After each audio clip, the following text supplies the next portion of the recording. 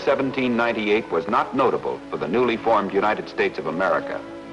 John Adams was president, Thomas Jefferson vice president.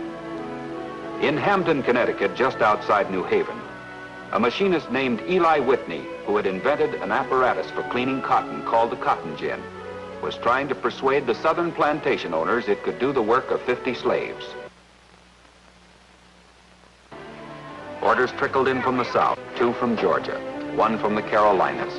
Have your men make haste there, else we shall lose the tide. Is that the last of them? Yes, Mr. Simpson, it is. Good. Glad to see we're shipping a few gins anyway. As one of the backers of this business, I can tell you we're scraping the bottom of the barrel just to keep going. I'm sure Mr. Whitney appreciates that.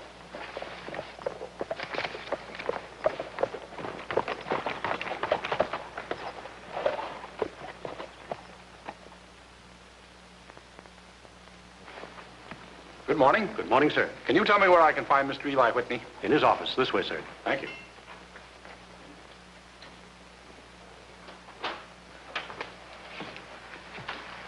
Mr. Whitney? Mr. Jefferson, come in, come in. Did you just come from Philadelphia? No, Boston. As you're so close to the post road, I thought I'd pay you a little visit. I have one of your cotton gins on my plantation, you know. Works very well, too. Well, I have you to thank for it, helping me get the patent. Oh, this is an unofficial and private visit, Whitney. I've been through all New England talking to the ship owners. The situation on the high seas is very bad. Going to get worse. France is firing on all ships leaving our ports, trying to keep us from trading with England. I've heard that. A lot of our local boys sail those ships.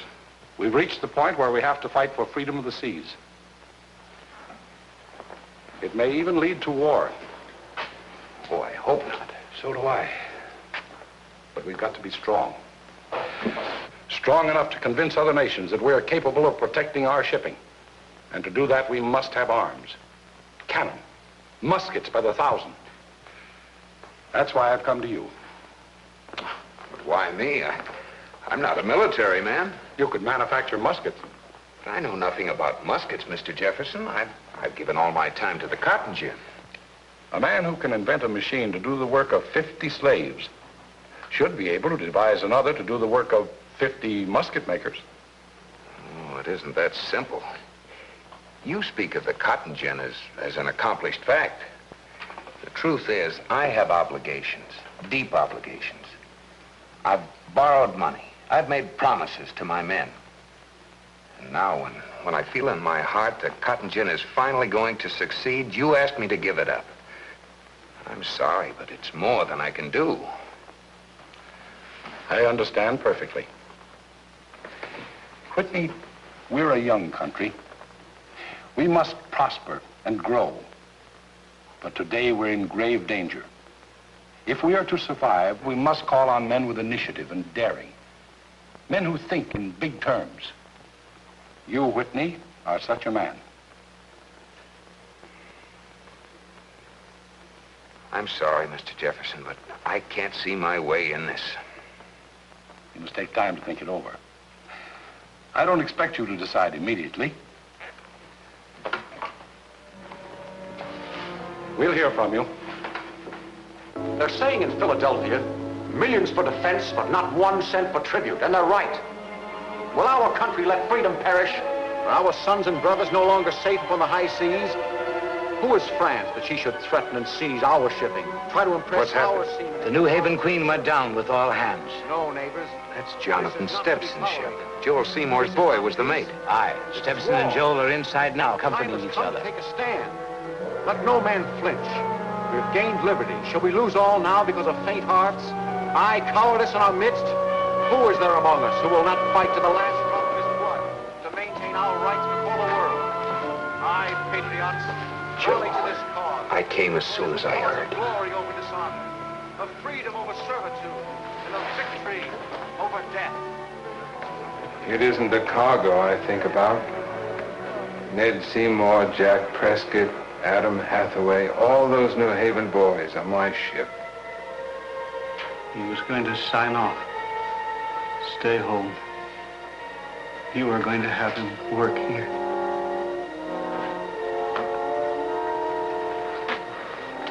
Isn't there some way to stop this?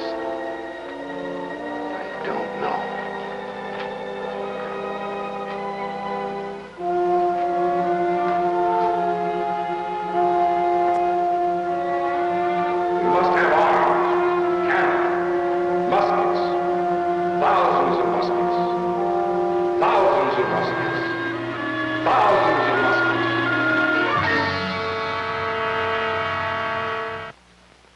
The money you gentlemen have loaned me during the last 2 years has made the cotton gin possible.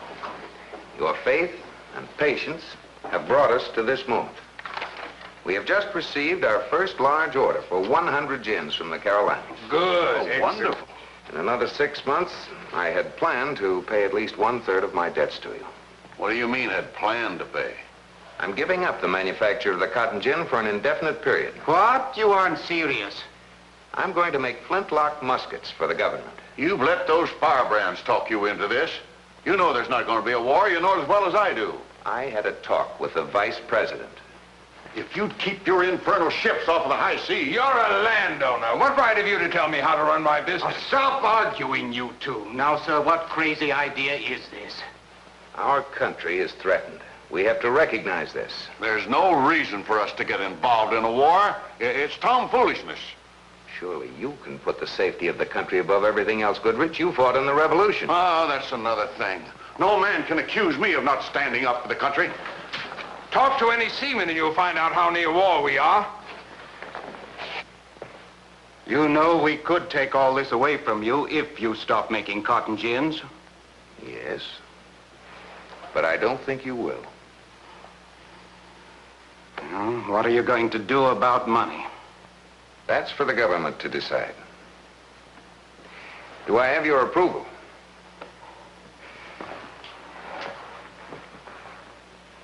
Well, it's going to be hard for me. You're the one who stands to profit the most if your ships are protected. I didn't say I wasn't going along. With Jefferson asking us to do this, I don't believe we should refuse. I'll go along. Well, I don't like it. I don't see the sense to it. But, count me in. Stepson? Good. I felt certain you'd stand by me. So certain, I posted a letter to the Secretary of the Treasury yesterday morning. What's that? I have a copy of the letter. Perhaps I'd better read part of it to you. Should an actual war take place or the communications between the United States and the West Indies continue to be as hazardous and precarious as it now is, my business of making a patent machine for cleansing cotton must, in the meantime, be postponed. I should like to undertake the manufacture of 10 or 15,000 stand of arms. Why, this Eli Whitney must be a madman. Other musket makers talk in dozens, a few in hundreds, and he talks in thousands. I had hoped to find such a man. The government can't afford to try every harebrained scheme that comes along. It would drain the Treasury dry. He isn't harebrained. I think if he's willing, we should share the risk with him. But this is the people's money. We can't throw it away. We're in a position where we have to take risks. Then at least let us protect ourselves. If this Whitney feels so sure of himself, let him put up a bond to be forfeited if he fails. I think Whitney is just the man to accept such a challenge.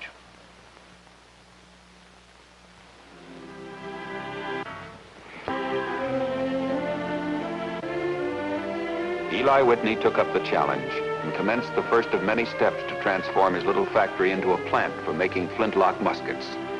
There were new tools to make, and most important of all, new men to hire, men skilled in the art of musket making.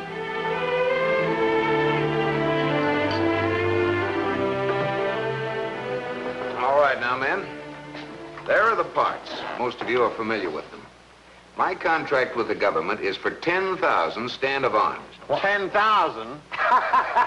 You gonna hire us the rest of our life, Mr. Whitney? Well, I'm getting on. Maybe my son can take over. He's nearing 7 now. Mr. Whitney, you better give that contract back to the government. Just making all the parts for the lock assembly's a hard enough job, and the frizzen, you can make 10 of them before you can get one that's tempered and shaped right. Can't you? Never had any use for firearms. I don't know what a frizzen is. Look, this is the part the flint strikes to make the spark. That's what explodes the powder.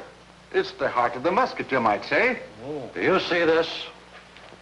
Do you see this? The frizzen blew to pieces on me once and put out my eye. That's how I lost it. Then I'll appoint you to work on the frizzen. What are you getting at, Whitney? I'm to work on that alone? That's right. I want you to develop a machine or a tool that will turn out not one prison, but 10,000 all alike. Oh, one man can't do that. Each of you will work on a different part. In other words, men, I didn't bring you here to make muskets, but to make the parts for muskets by machines. Then any hammer will fit any lock will fit into any stock. Each part will be interchangeable, and assembling a musket will take minutes instead of months. Eli, you're out of your mind. It can't be done. And I've been making muskets for 30 years. No man's gonna tell me how to do my job. How many do you average in a year? Around 6, mostly 5. You. Oh, 2 or 3, but I got other chores to do.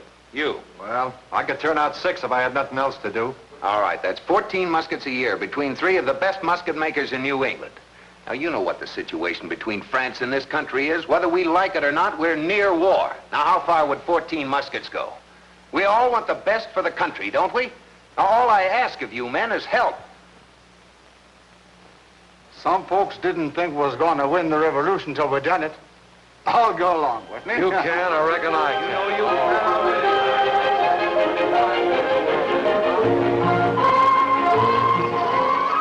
can. Time went on. The men worked night and day. Whitney was with them constantly, suggesting here, encouraging there.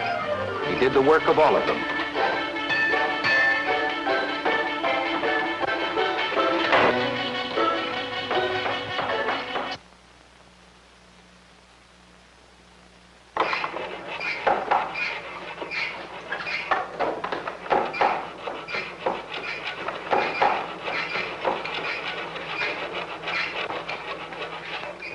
Whitney, I'll not mince words with you. You talk Goodrich, Stebson, and me into posting a bond for you. It will be forfeit if you don't deliver the first 4,000 muskets to the government in 60 days. I know that as well as you do.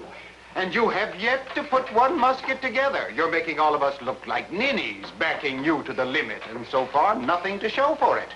Nothing. Come with me, Hillhouse.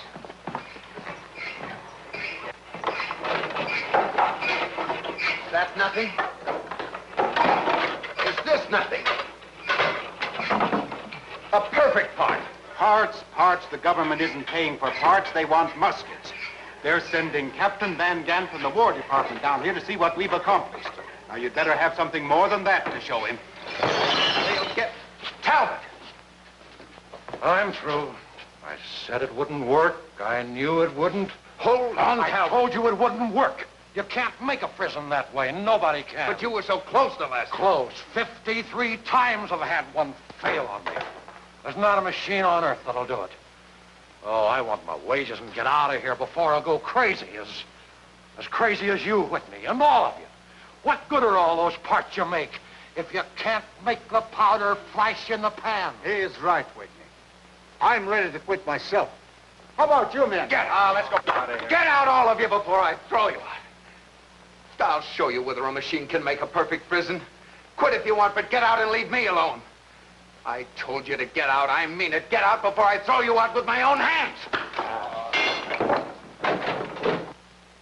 He's been in there 2 days and a night now without food. Hey, look. We got company. This is Captain Van Gant of the War Department. He demands to see Mr. Whitney. I'm sorry, sir, but my orders are to keep that door closed. You can't refuse me. I have a right to see how the government's money is being handled. I take my orders straight from Mr. Whitney, and he said nobody. Mr. Whitney leaves us no alternative but to post this order of the court. If he can't pay his debts and won't let either the government or his creditors into the factory, he'll have to quit.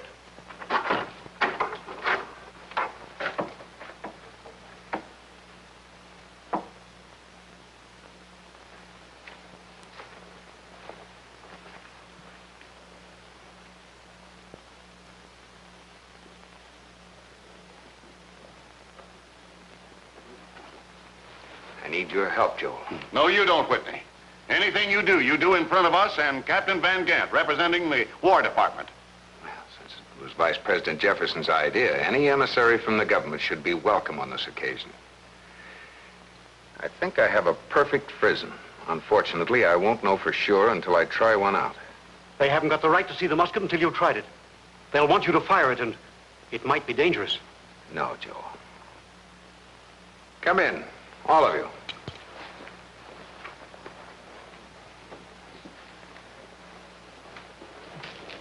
Captain Van Gant, you are about to see the assembling of a musket, the first of the 10,000 I agreed to make. I call my method of manufacture uniform production. First, here is a bin with musket stocks. Will you pick one out of the bin? Anyone. I came to be shown, Mr. Whitney. Very well.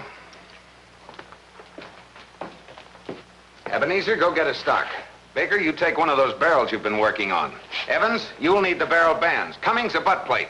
And the rest of you, find the parts you've made and take your places at this bench in order. Oh, I don't like... Do as I say.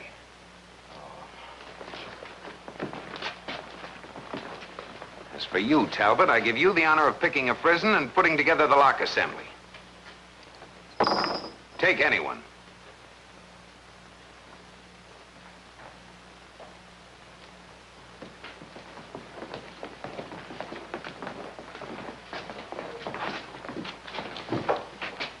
All right, Baker, bed the barrel on the stock. Evans, slip the barrel bands on. You know how they work.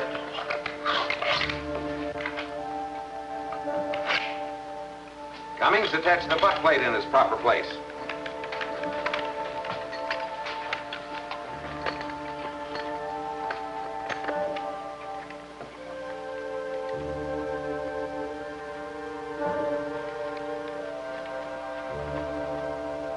Whitbeck, the trigger guard.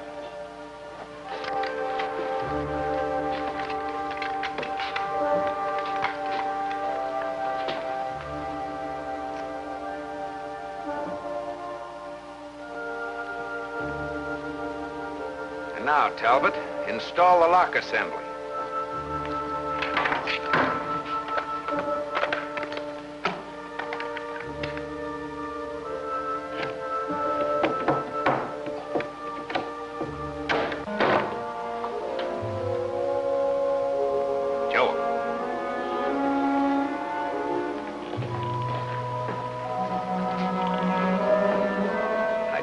That you mark the time spent in assembly. That is important. How does it look, Captain? It looks like a musket. Will it fire? Joel, some powder and a ball.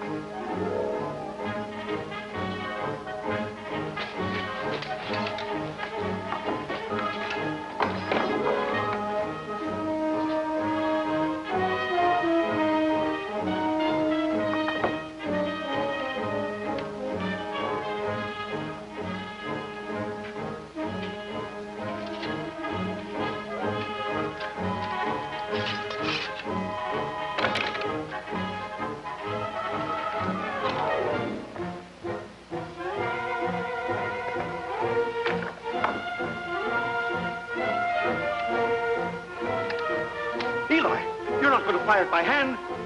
If anything goes wrong, look what happened to Talbot.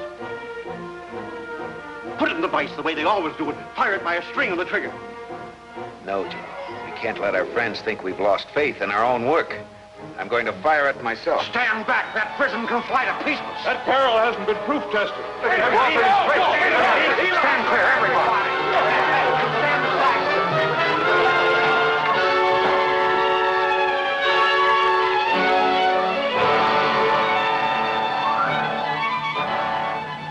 The perfect target, gentlemen. The calling card you left me.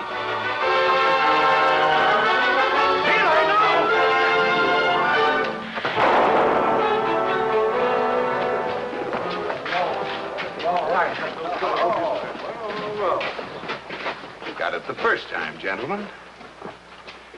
Well, Captain? I did you an injustice, sir.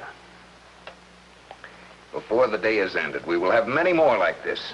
In 3 months, we can make almost any number. Eli, I was wrong. My felicitations. And so, over a century ago, in this little factory on the outskirts of New Haven, Connecticut, was developed the know-how and division of labor we have come to know as mass production, responsible for so much of America's greatness and strength, all due to the imagination, initiative, and daring of a man who rose up and triumphed over ignorance and error. One man, Eli Whitney.